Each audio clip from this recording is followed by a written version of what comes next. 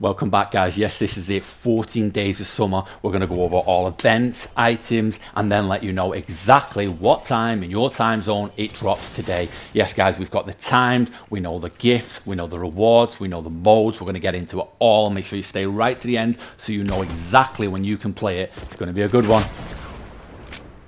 So guys, just before we get into the huge beach party and go check that out and let you know exactly when you'll be able to play it, we've got some major news, a huge discovery. So you'll remember Donald Mustard, he's the actual director of Fortnite, and he usually changes his destination depending on what's going on in Fortnite, and he changed it to zeroing in. Now a lot of people thought that meant the beach party. I don't think so, guys. Guess who's back? Yes, guys, it means the rocket must be back or the visitor, because what is zeroing in? We all discovered way back when the rocket came, a little discovery, a little secret mystery that nobody's talked about, guys. Zeroing in is what the rocket does when it came back to go through tilted. Zeroing in is the rocket on its way back, its lasers come in and guide into the center, and that is it zeroing in.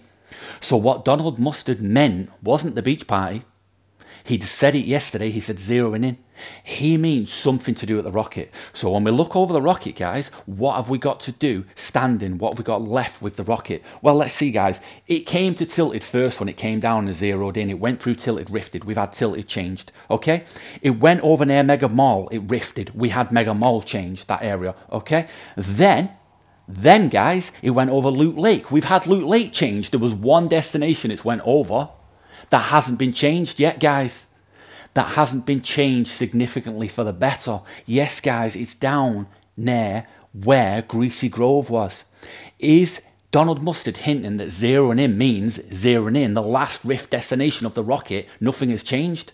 We had tilted, guys. I'll just recap on this. You remember where it came over and it zeroed in and it went straight down. We all thought tilted was just going to get smashed. Then we had over here, guys, which was over near the forest at the time. We got Mega Mall there. The last destination after this, what we had, it was over near Loot Lake, if you remember, guys. It came down. Loot Lake was very different then. Look, every one of the destinations has changed where it zeroed in.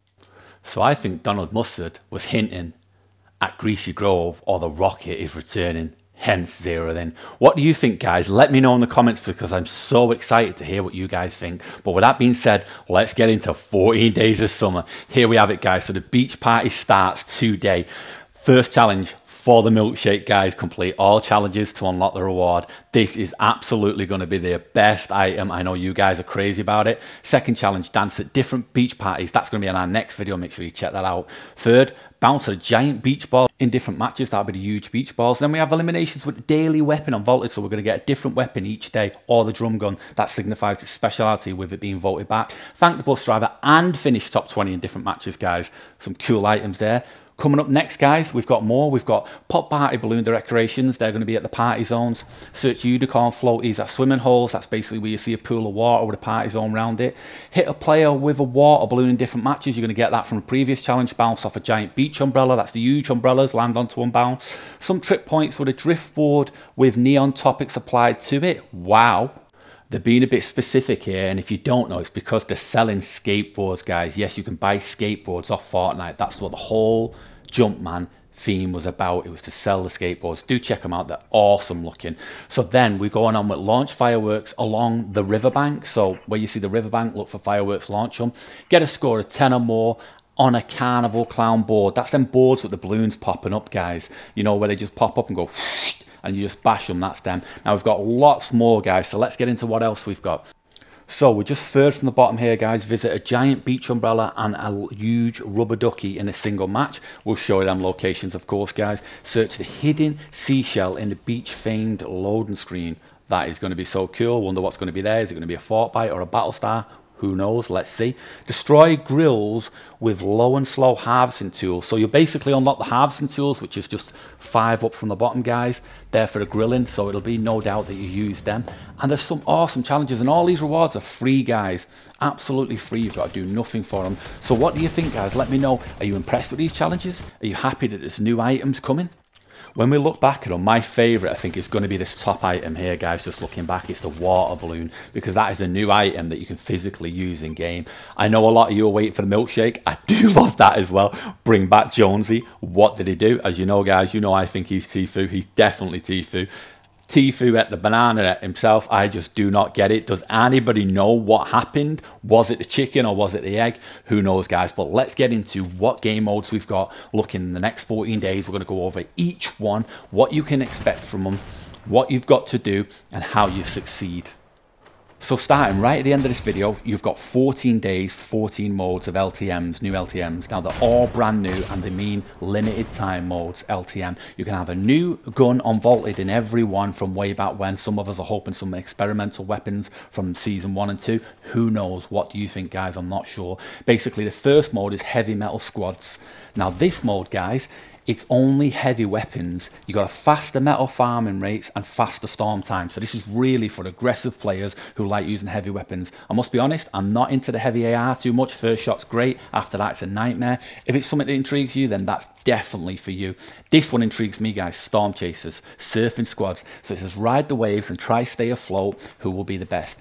Everyone deploys with a vehicle and impulses will drip into your inventory. Last man standing wins. I don't know, do you have to keep like floating with the impulse grenades? I'm not sure how this works, but it definitely is the one that intrigues me because it seems like you have to stay in the vehicle. We then have splashdown squads. Now splashdown squads, guys, is basically a simple sum of fun. It says try to eliminate opponents with the new water balloon. Respawns are on. We'll primarily be able to damage people with new water balloon. First to the goal score wins. So this is awesome. This definitely intrigues me. Now moving on, we've got power up solos. Now this guy says become the most powerful in the match, consume as many shields as you can in the fight to be the last one standing. It says respawns are on at the start but turns off later. Shields are increased every time you consume a shield. So how much shield can you get to? 1,000? Who knows? Shields and the supply drops are increased, and when respawn's turned off, everyone's shield goes to max. That's crazy. Leave none behind in duos. United you stand strong, but divided you fall. Leave none behind. That says slurp effect is always active when no teammates are down. If a teammate's down, they become immune to damage. While a teammate is downed, all other teammates lose the slurp and begin taking damage over time. That's crazy, guys. Absolutely crazy. Next, we've got use with care duos. That says resources are scarce in the mode, so make sure you place builds efficiently. Spawn in with initial amount of builder materials, cannot get new resources throughout the match, last one standing wins. That I love. Combat pros, definitely all the way. It's not a builder pro mode, it's definitely for combat pros to help them out. So if you're a combat pro, get in there and get your royale. Next, we've got headshot duos. Take your time with careful shots and may whoever has the best aim win. It says you can only deal damage with headshots and all shotguns are removed. Awesome. Cannot wait for that. It's going to be one of my favorites. I know a lot of you guys out there are going to love it. Headshots only. Imagine what's going to happen with a body. Just nothing, no damage. Crazy. Tank battle squads. Tank battle, the beach battle. We know it's coming. Simple twist on normal battle royale. Greatly increased health, shields players start with. It says Siphon is turned on. What Siphon is, guys, is get a kill, earn health, earn shield. And increase to match increased health. Wow. Ammo's increased and no healing items. Up next, we've got the Builders Paradise Squads. I know a lot of you guys are going to love this. So it says a paradise for builders to flex their skills and build their heart's content. Structure health is greatly increased, so it won't take damage as easy. Resource gathering is increased, so when you chop wood, you'll get 10 times the amount for each slap. Neutral editing is turned on. Anyone can edit any player's build away. Ouch. Crazy. Wix Bounty, of course, is back, guys. It's the duos. Eliminate the other players. Collect player coins. You'll remember the gold coins. Collect the most coins, you win. Spawning with weapons and free lives. Hunt down and eliminate high value targets. The ones who have most coins, rather than collecting them all, just kill the high value target. First to the goal wins. Crazy. Okay, after that, we've got Arsenal, guys. Now, Arsenal Solo says assert your dominance with a variety of different weapons. Whoever is the best with the worst is the best. Strange. Start each game with some of the best weapons in the game. Once you get a kill, guys, you go to a worse weapon. So you go from the top weapon, get a kill with that, to the worst weapon. So it's like what we've seen in Call of Duty, but it goes backwards. First to the worst weapon wins. Whew. Rumble squads. A new take on the classic Team Rumble. It says the time the stakes are higher and you have fewer friends to rely on. Respawn is turned on. Green or better weapons, first to the goal wins. Wow, so it seems to be a basic Rumble. Then we've got loadout swap squads. Now guys, this next one, loadout swap squads, really intrigues me. Show how quickly you can adapt to today's rapidly changing world. On a set timer, all players in the match will be granted the same random loadout. Not one gun, guys. Not like single gun loadout like we see in COD or Battlefield. It's one loadout, so it could be anything, a mixture of anything. New loadout granted on timer, respawns on, first to goal wins. That will really make for some cool play. Then lastly, guys, we've got strategic structure squads. Think before you place a twist on normal building. Which materials should you use? Metal and stone structure health increased, metal and stone resource farming increased, metal and stone material caps lowered. So it's basically meaning that you can get more metal and stone in everything. It's stronger and it's easier to get. So what do you think, guys? What is your favorite mode? I must be honest, I'm looking forward to the water balloons, but I think my favorite mode's going to be the one shot, the headshots only, because I think that's going to make some real dynamic play. You really have to get your aim. If you have enjoyed this video, guys, don't forget to slap the thumbs up just down the bottom right. Of course, you've not been here before, go on to subscribe to see more cool gaming guides just like this. Guys, have a great day ahead. You know, we're going to be live with the LTM, and I'll catch you in the next one.